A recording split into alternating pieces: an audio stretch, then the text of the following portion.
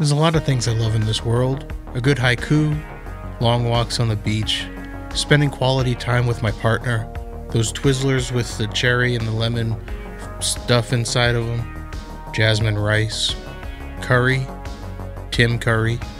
But there's one thing I love most of all, and that's coming home to a Vinegar Syndrome box. So today, let's see what I got in my halfway to Black Friday sale pickup video.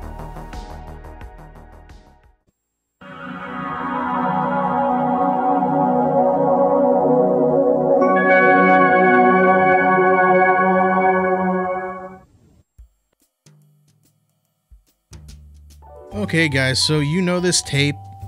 You can't go wrong when you see this on your front porch after a long day of listening to your boss's bullshit. If you're watching right now, I'm sorry, this is a joke. It's just for YouTube. I don't actually mean that. Please don't fire me. I need this job so I can buy more Blu-rays. I thought we would crack into this bad boy. Let's not waste any time. We got a lot to get to today. And my bank account is hurting for certain. Alright, so I'm gonna crack this open. Let me just do it like this. Just kidding. Never point a knife at yourself. So I've been waiting to open this package. I actually got this like a couple days ago, but I had a lot going on. My girlfriend and I went to see the Lord of the Rings trilogy in theaters, the extended versions. So it took me a while to get to this because I had my whole paradigm of my life thus far shattered in front of my very eyes by watching that masterpiece again in theaters for the first time as a grown adult. And so it took me a little bit of time to recoup from that and actually like come back to reality. So better late than never. I've been wanting to open this for a while. So I picked up a lot of things on the sale, more than I was anticipating picking up, and one of these I actually ordered during their subscriber week sale because they waited to ship that excuse me, until the end of their Black Friday sale, halfway to Black Friday sale. You can see this thing is stuffed, man. Stuffed to the brim. All right, so let's see what we got in this box. So we're gonna start, I guess we'll go from left to right and we'll just pull things out one at a time. So first up we have Riddle of Fire.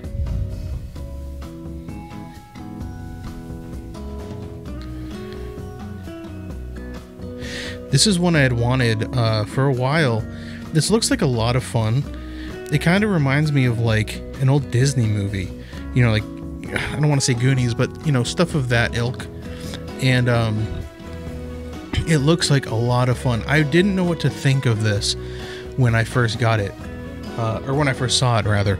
But, you know, after seeing a couple reviews and learning a little bit more about it, I think this is something I'm going to really like.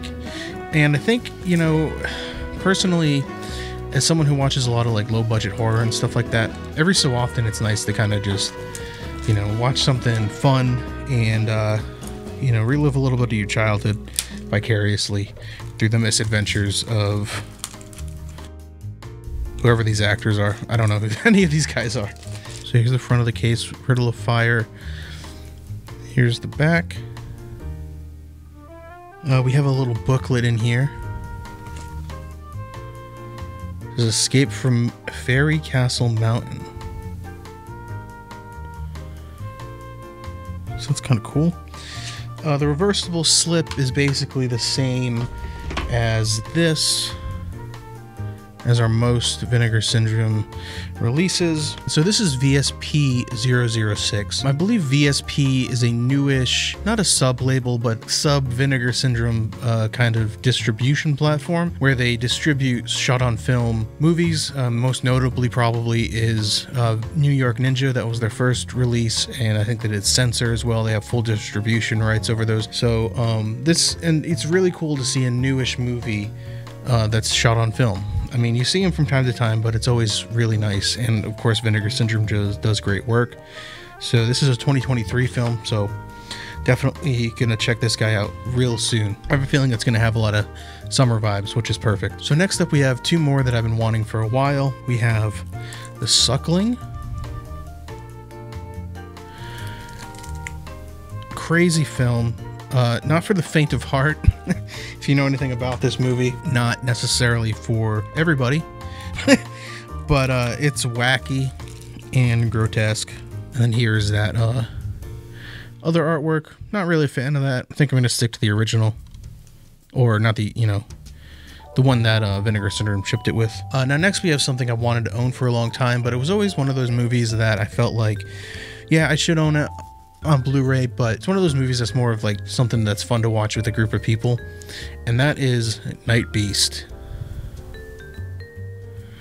Nightbeast is a spiritual successor to director John Dolar's first movie, or maybe not his first movie, but one previous to this, which was The Alien Factor. Now, I really like The Alien Factor. I almost prefer it to Nightbeast, although they're pretty much the same movie.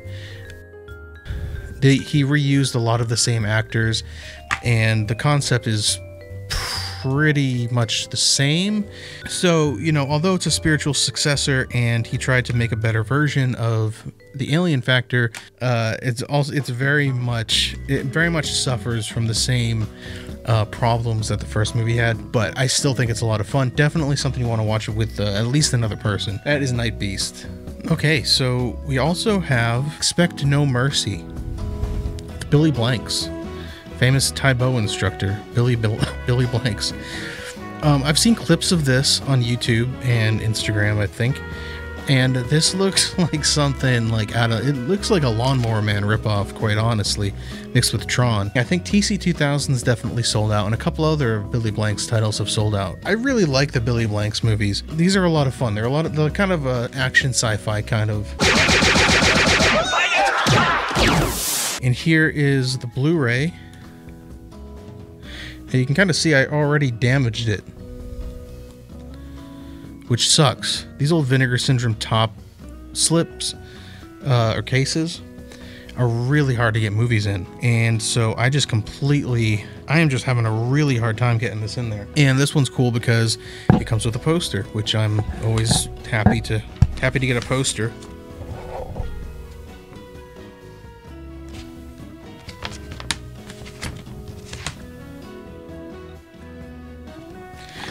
So I like that a lot. I actually really like this cover art. Like I said, very Tron-esque, very Lawnmower Man-esque. And here we have something that is pretty cool. We have the Red Mob slipcover. Now this is just a slipcover. I know it's boring, something to write home about, but I do think that it's nice that Vinegar Syndrome puts these out from time to time. I know in their rewards program they have some slips, but you have to use your points for those. So it is cool that they still, you know, reissue some of these slipcovers.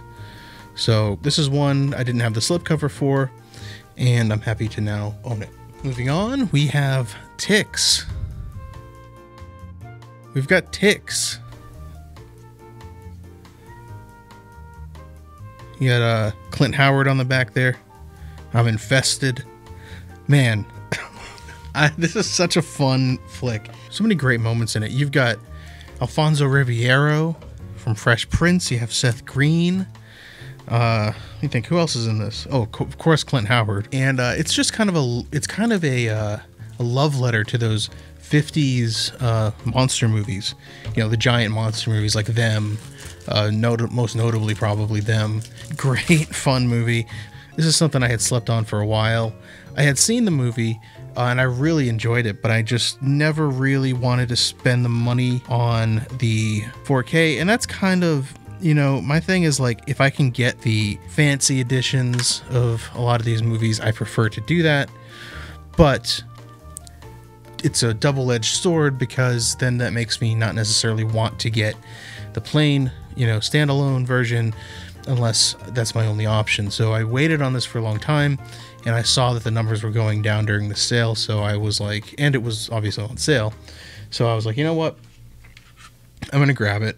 Here's the slip, by the way. I failed to show that. I'm very excited to own Ticks. It's a really fun time. Highly recommend checking out Ticks if you're into monster movies, because it's a really fun homage to that kind of film. Now for this next one, I want to give a big shout out to Planet CHH and Tabata Vision for turning me on to this. They recently did a video where they discussed zombie films, and I think this came up on there. If not, Christian Planet CHH did do a standalone video on this. This movie is Flesheater. Now if you can see this gentleman right here on the lower left corner of the screen, you may recognize him as the first zombie you see in Return of the Living Dead. And that's basically what this movie is. It's a spiritual successor or a spiritual sequel to Return of the Living Dead, starring Bill Heinzman as that zombie. It's directed by him. He stars in it as well. It's really cool to see this release on 4K. I was not aware of this movie. Well, I was aware of this movie, but I never really gave this much thought until Christian's video. So go watch that video. It's a great video, and that video with him and Tabata Vision. Yeah, I'm really looking forward to Flesheater.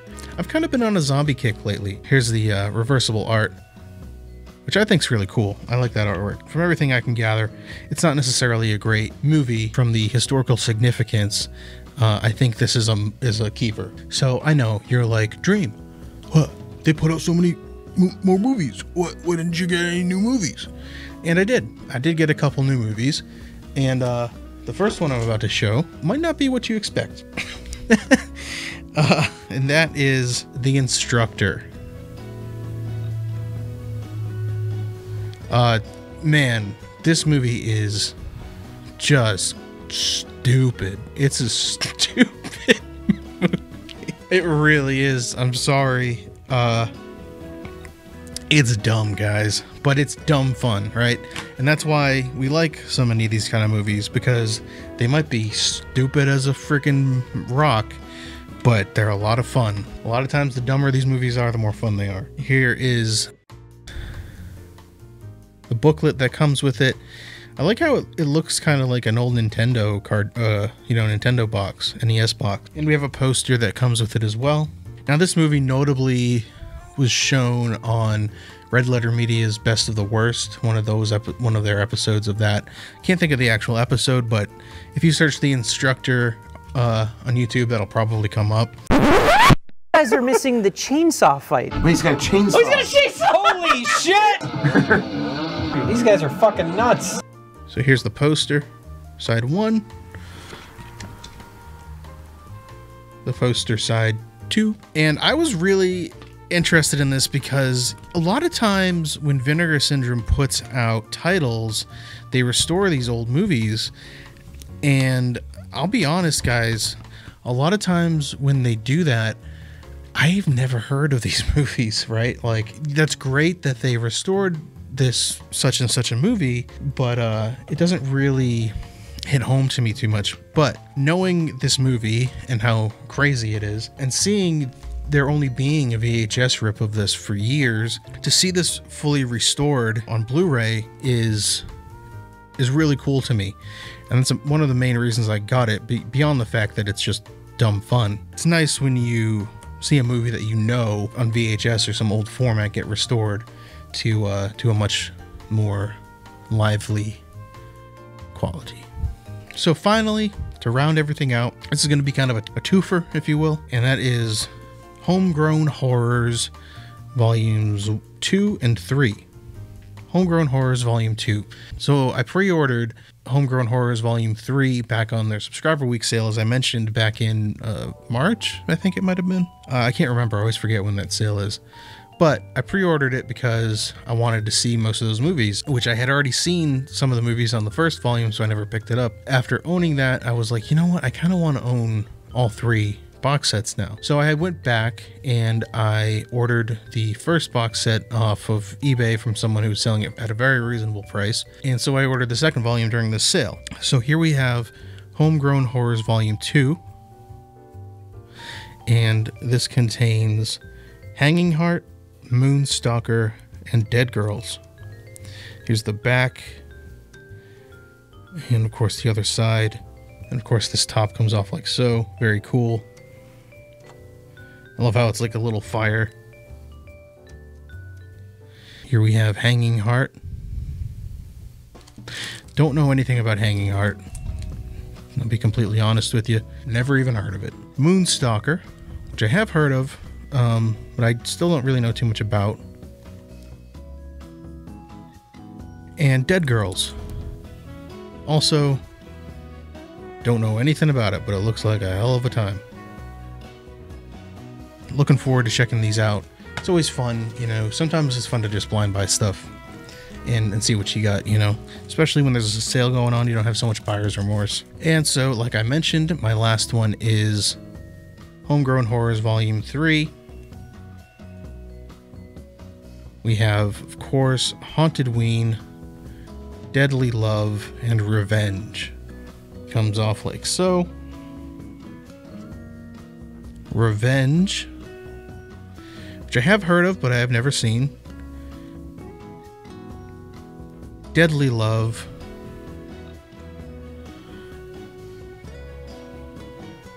And of course we have Haunted Ween. Crazy, awesome, fun movie. So there you go, guys, my sale for Vinegar Syndrome's 2024 subscriber week sale. And yeah, I'm pretty happy with this. I went a little overboard, but I had a feeling that was going to happen anyway. All said and done, I think I did pretty good. Let me know what you guys think. What did you pick up? What should I have picked up? What should I have not have picked up? Leave a comment below. All my links are in the description for where you can find me on Instagram, on Letterboxd, on Patreon, everything like that.